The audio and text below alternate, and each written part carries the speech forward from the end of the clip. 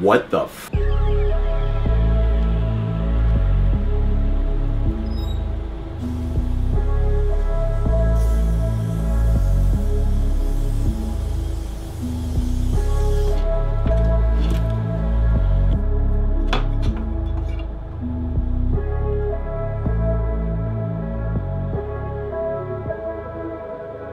So here's the situation.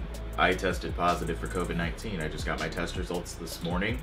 Apparently they were finalized last night, but I didn't get notified until this morning that I have tested positive for COVID-19. Honestly, all the thoughts going through my head right now are just really freaking weird.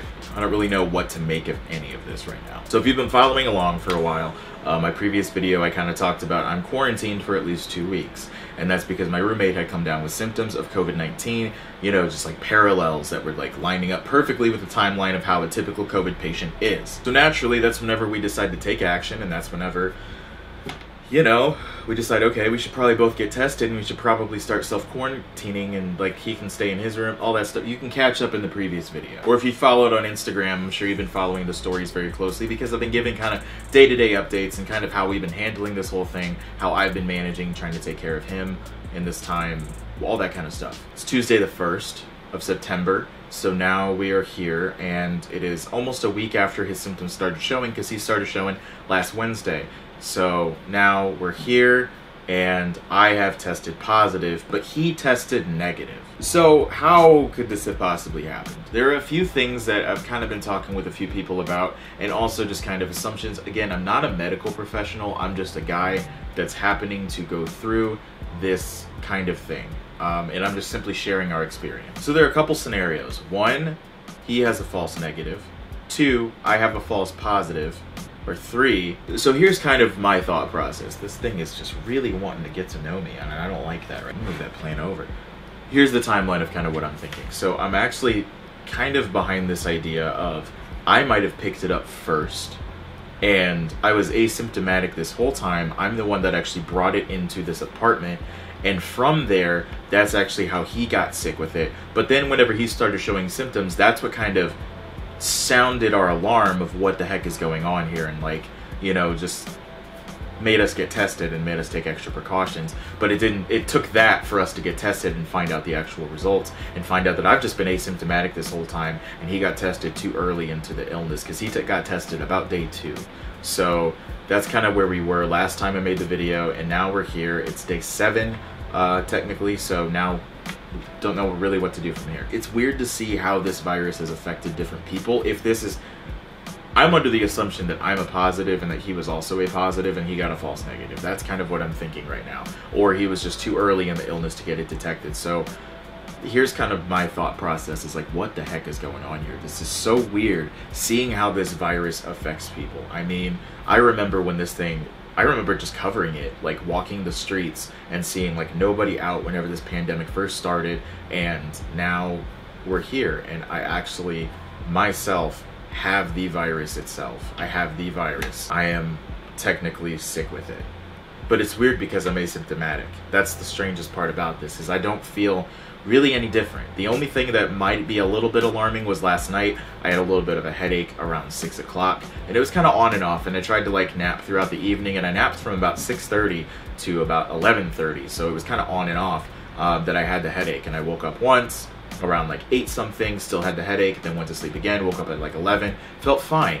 And honestly, the past couple days, the only thing I've really felt is like, it feels like allergies. It's not quite like a weird feeling in the throat or the nose, but it's like in between, if that makes sense. I don't know if that made any sense. So I guess maybe you could say maybe I'm not asymptomatic, maybe I just have an extremely mild case of it. But the fact of the matter is, I'm here. I got a positive test result. There was apparently enough for the test to say that I had enough virus in me to warrant a positive result. So really from here, this is going to be strange. What does this mean for you? So really what's going to be happening is this setup, you're going to be seeing quite a bit of it for the next couple of videos.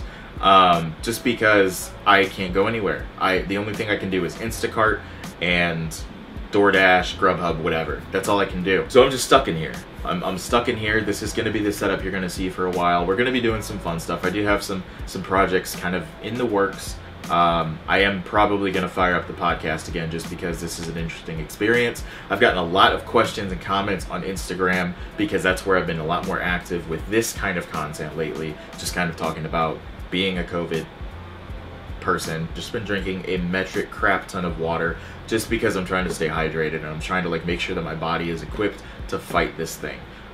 Because I've been drinking a lot of fruit smoothies the past couple days, drinking a lot of water. I've been trying to eat somewhat clean, so I'm doing everything in my power that at least that I know could possibly help my body be best equipped to handle this, because I mean, this is a lot. I don't know, I wanted to share the experience because I feel like this is something that we've seen a lot of and heard a lot of about, is just like how it can affect people differently. I mean, my roommate literally, I mean, if you go back through the previous video, I mean, he had quite a bit of symptoms and they were pretty intense and they lasted through about Sunday, and then Sunday he started to like get noticeably better. He still had like general fatigue and a little bit of pain, but other than that, like today is Tuesday and he's for the most part fine. He just has a cough, and aside from the symptoms that I described earlier, that's all I have. I just wanted to take this moment just to say, like, be careful, be responsible, wash your hands, sanitize, do what you can to not get sick, because this is, I mean, it's very real. It's real. It's real. I've seen it with my own two eyes. Another person that is literally within a 10-foot proximity through a wall has experienced it himself. But I'll save that for a more polished video. I kind of just wanted to hop in front of the camera and give you guys an update because, I mean, I just want to be transparent. I mean, you deserve to know the truth because you're a viewer, you're a subscriber, you're a supporter, and if you're not, consider doing so, because I greatly appreciate that. I notice all the support, comments, likes, everything. I'm just very thankful to have the support of this community. I mean, you guys are great. You guys are awesome. You got to give yourself some credit too. I mean, because you guys are the ones supporting what I do. And that alone, just, I'm so thankful for it. So from here, I guess that's pretty much all I have. From here, I'm just going to focus on just relaxing, letting my body take care of this, because I don't know what it's doing. Apparently it's doing an okay job right now, knock on wood, but I mean, that could change in a matter of hours. We saw how my roommate was. It was a whole different story.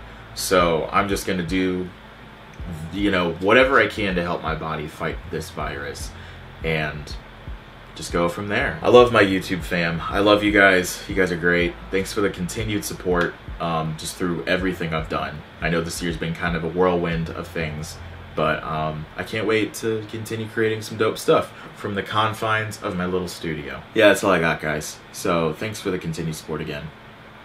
I'll see y'all in the next video.